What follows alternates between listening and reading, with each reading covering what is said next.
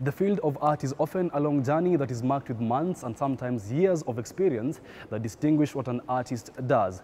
Having been in the game for more than 2 decades now, the following artist is proof that talent, supplemented by literary knowledge and years of experience, build a formidable creative. Take a look at this one.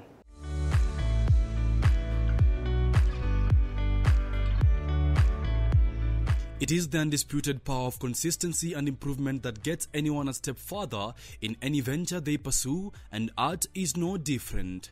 Decades of practicing art have seen Gemini Vaghela morph into the maestro she is today. I've been professionally painting and creating art for over 20 years. I have worked in a diverse range of mediums, from painting, mixed media, digital. I also have some fashion items which are digitally printed. My qualifications are interactive multimedia technologies, a degree, and a diploma in photography. So I work in many mediums. I prefer to work on canvas and paint. This is my preference, but I still do the others. My fashion line is a print of my work onto fabric, a digital print, so you can wear it as scarves and all, which is, if you just find me on social media or my website, you can see it there. It's not here at the moment.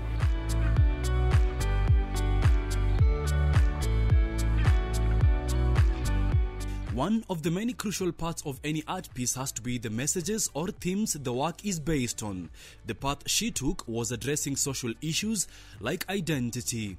This fine art is something that was self-taught. Apart from doing it in school up to my A-levels, after that it was self-taught.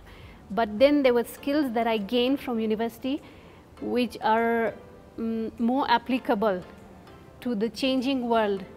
So if you remain in a certain era, you are not targeting everybody. There's a new generation which recognizes themselves more with the digital world. So what are you doing as an artist to spread your message to the new generation? Because I cannot just live in the 80s and 90s saying I'll remain analog, because this is the next generation who will take this information forward. So as an artist, what are you doing? If you're not combining or at least trying to reach out to them, you have lost not just one generation, but all the future generations, because this is what is going forward. The artist employs a combination of talent, literary skills and tricks she has garnered along the way to make her work. This is a series of work. It is called the Decay series. According to the theme, we're trying to fit in our values and all, where we come from. So this series is a series of 9 artworks, and it addresses how we are slowly losing our identities, especially as women, because we are so busy trying to be like somebody else, whether it be your neighbor or somebody out there in another country. We are forgetting who we are. We are forgetting that I am unique. I do not need wigs, I do not need makeup to know who I am. So slowly we are fading away. So this is the title of this artwork. It's called Fading Away. We are a big group of people, but we are all just starting to look like each other. Our individuality is disappearing slowly. So instead of trying to be like somebody else, you should also know who you are. What are your values? What is your strength?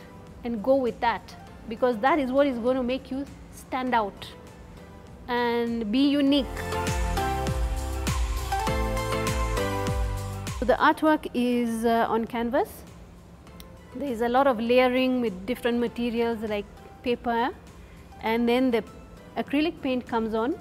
There is a bit of charcoal as well for the drawings, and this is how the final piece comes out. Vaghela advocates for the masses to be enlightened some more about what art really is in order to understand its value. First is the information on why do you need to visit a gallery and why do you need to buy an artwork. Because it is more than just a wall hanging. If you just want a wall hanging, in today's technology, I can go to the printers, I print out something nice from Shutterstock, and we have a pretty picture. So why do you need to come to a gallery? And you need to understand what is the value this artwork is bringing to you. So apart from supporting the artist, artwork is always an investment, which people don't think of it as an investment. When an artist grows, the piece you bought also appreciates in value. When you resell it, you will make a profit. Meanwhile, you have enjoyed the artwork in your house or office. This is just one of the reasons why you need to rethink on how art is consumed. So once you get this message out there, maybe there will be more people understanding why they need to do this.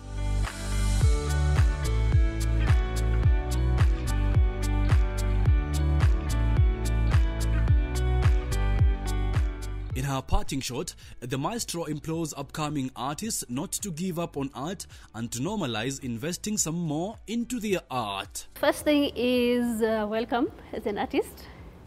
Don't give up. This is not an easy industry to be in. If you're going to be giving up within the first year, it might just be your loss. You have to be in this for the long term. So be patient. Be persistent. Don't give up. Continue creating, because the more you create, the better you get. It is as simple as this. Another thing is the marketing aspect. You have to put yourself out there. You cannot do one artwork, put it in a gallery and expect it to immediately sell for you to create a second piece. There is a certain amount of investment you have to put in yourself and create a body of work. So when you are approaching people, they can see you are not just a hobby artist, you are serious about your career.